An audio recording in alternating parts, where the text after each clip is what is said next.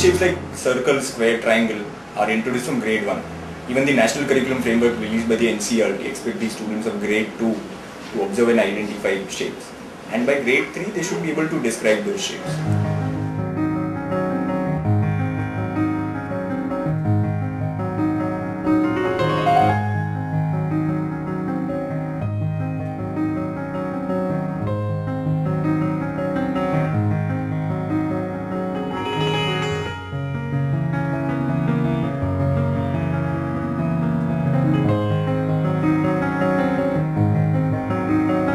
So because the round portion which is up, if you put it down, it can become a triangle.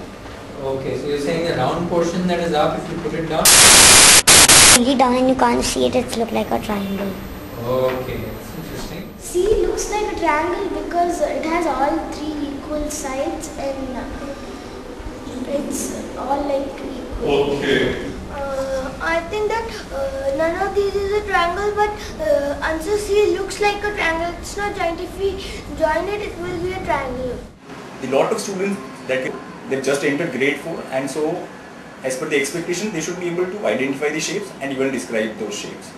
But as you'll see, there is a clear gap between the expectations and the reality.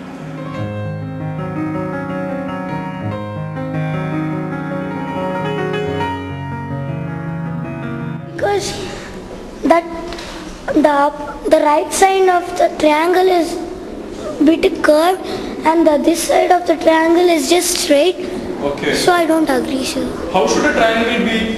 Both should be like this and the Okay, so both should be like that. okay. It has the oblique lines are long and the straight line is short, so it's not a triangle. Okay, so straight line should be long. All the three sides should be equal. All the three sides should be equal. Okay. I think it's slanting. Because it's? Little slanting. Because it's a little slanting. So I find it little slanting. So what would you do to make D a triangle? And it's not that very fat, it's very little thin. It's not that broad, it's little thin and it doesn't look like a triangle.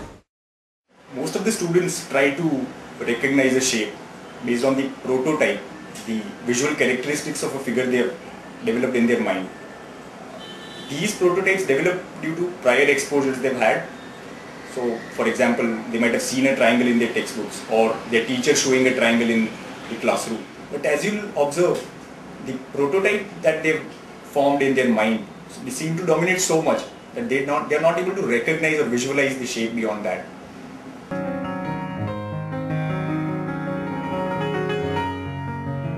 It's a shape, sir, which is like we write a ulta V and then make a line. Triangle is a figure that is drawn by a set of non-collinear points that is minimum.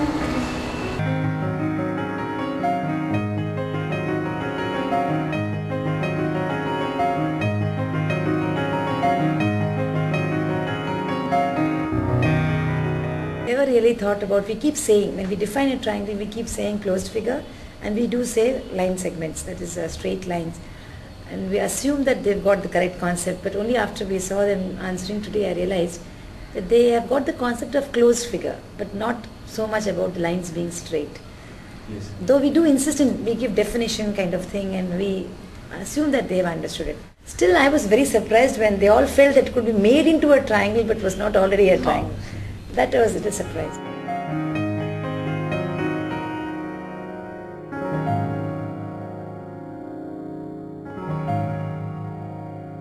It has three straight lines. Because it has three straight lines. Yes, and A doesn't have a straight line from down. And B is called a cone shape actually. Okay. C is not complete. But it doesn't matter if it is fat or thin. If it has three straight lines, it's called a triangle. We actually came to know where they are going wrong with the concepts. The distractors were trapping their insight knowledge. I think it's all a question of visual, what the children visually see, the way we draw, as you said, a triangle in a particular way, a right angle in a particular way. We always tend to draw it in that way. So if a right angle is on top, It doesn't look to them as a right angle. Similarly, right like this, draw a square like this. Now, after your essay questions, honestly, we have also begun to very consciously in our teaching methodology itself, not only in our assessment. During our teaching methodology itself, we are consciously doing all this, introducing it in different angles and different views.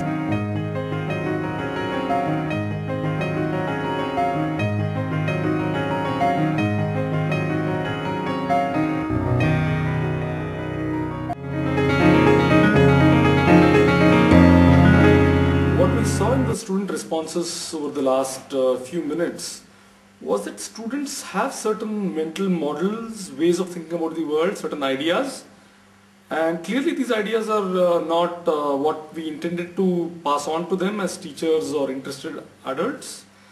These are ideas children have found by actively trying to make sense of what they are seeing around them or what has been taught.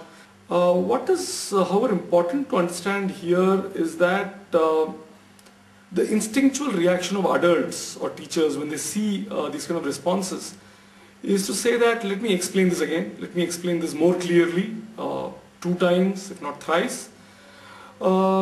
This is bound to fail. So what we find is that it's extremely important for a teacher to listen first, find out what is already on the child's mind, to then help the child to review the correctness of this idea, weigh it against other ways of thinking, other mental models, to really be able to say that no, this didn't work and this is a better way of looking at things. And our hope is that teachers start doing this based on seeing films like this. You have seen just one concept, but there are several such ideas across class levels, across topics. And this is our hope, that teachers will become active listeners and we will have a chance to teach our children better.